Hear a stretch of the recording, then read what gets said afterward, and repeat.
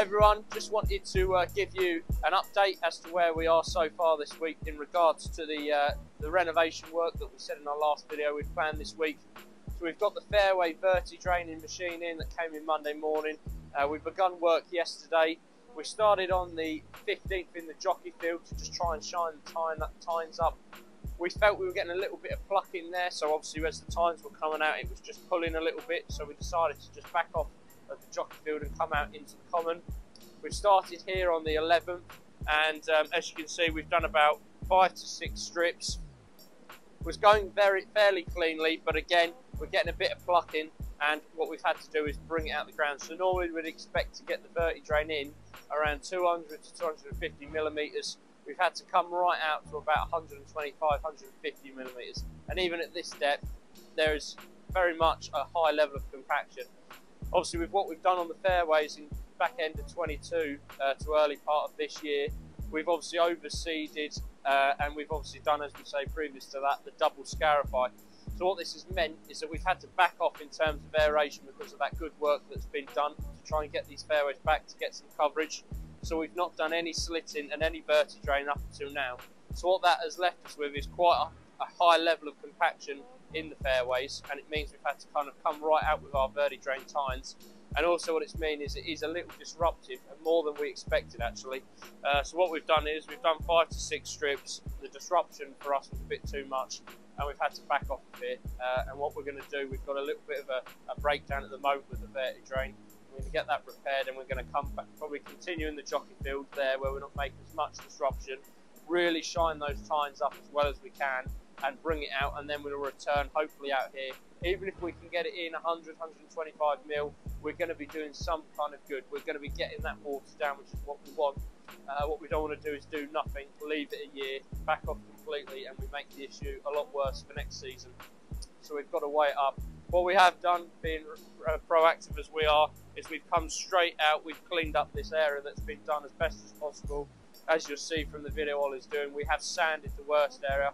The area which is towards the 11th tee, which is a really narrow corridor, heavy compaction where we've created a bit of disturbance here. We've heavily sanded this, which will come back fine, and it'll help dry that area out, because obviously as the verti-drain's going down and going along, there is a huge amount of moisture coming up where it's just not being able to penetrate further down because of that compaction. And of course because of the frost, you know, that's poured over the last week, that's now obviously a lot of moisture coming to the surface. So a bit of disruption, but just, you know, we're on it obviously, and we will continue to monitor each fairway as we go. If we do feel the disruption is going to be that bad and we can't do the fairways out here, we will back off completely and we will look to something like slitting. But at the moment we just wanted to give you a good update and just keep you informed with the plan so far. And we just want to go on now to give you an update on where we are with greens. So finally the weather is on our side, the frost has thawed, and we're able to get back onto these greens. We've given them a cut, the first cut probably in about 3 weeks now, and we've come along, and what we've done is we've verti-drained with a 13mm tine. We've got down at a really good depth. We're probably down at about 200mm, which is really nice. Nice 50mm spacing, so it's nice and neat, minimal disturbance, no heave. And then we've gone across with a nice light sand dressing on the entire green and the approach.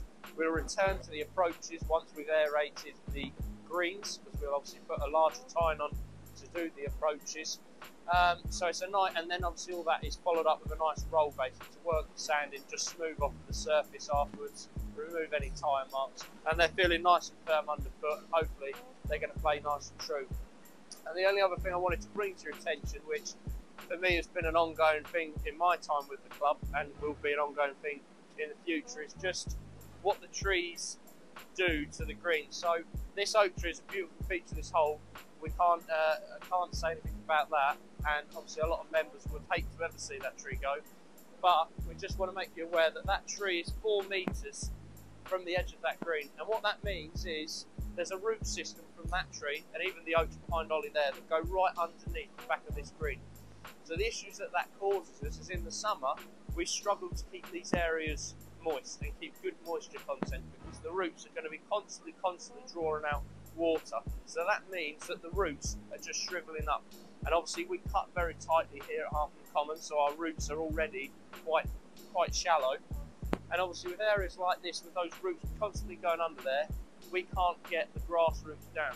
So when we do any type of aeration, whether it be with a spiker, a verti drainer, even a slitter, we have lifts, okay?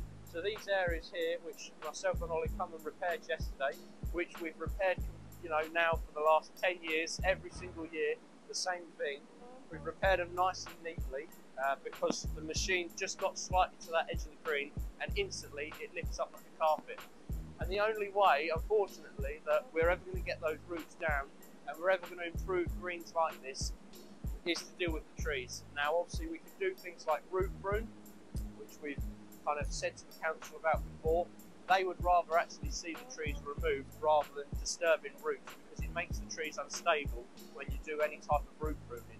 So obviously the long-term basically message here is that these trees we need to start looking at how we can potentially replant and remove trees.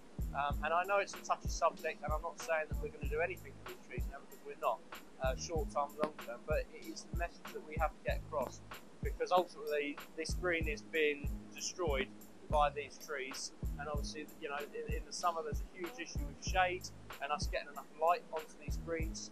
So we just wanted to give you that kind of message and get you thinking really, as we you know, how difficult it is for us to manage the 11th green, the 2nd green, the 4th green, all of these greens that have trees within such close proximity. And obviously, you know, if you see this type of damage, you'll understand why and how it's occurred, and it's just for us a continued nuisance, really. But it's something we want to bring to your attention, and hopefully, you know, one day we can get this issue properly resolved. Hi guys, just a quick one to finish on. The club have invested in a lot of the staff members to undertake first aid training, with a lot of us doing 1-day courses and then 5 of us doing full 3-day courses. It's absolutely crucial that the staff invests in this sort of training so we can keep everyone safe who uses our facilities here at the Common.